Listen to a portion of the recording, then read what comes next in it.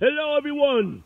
It's the mayor of Palm Beach Plantation, and I have something to show you.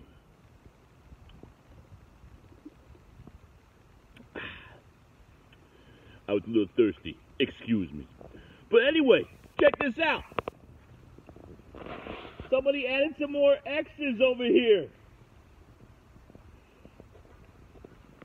How many times are they gonna add X's to the sidewalks before they fix this dangerous shit?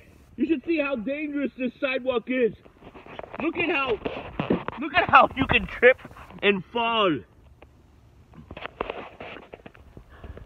Does somebody want my grandmother to fall and crack her head open, and then she's gonna sue the HOA, and then she's gonna buy my house off from me from the bank, and then I'll have to take care of Granny for the rest of my life, all because of the stupid HOA can't fix the stupid sidewalk? What's up with you guys? How come I gotta take the yo off my roof? How come all these people gotta clean their moldy roofs around here, but yet the HOA can't fix their own shit?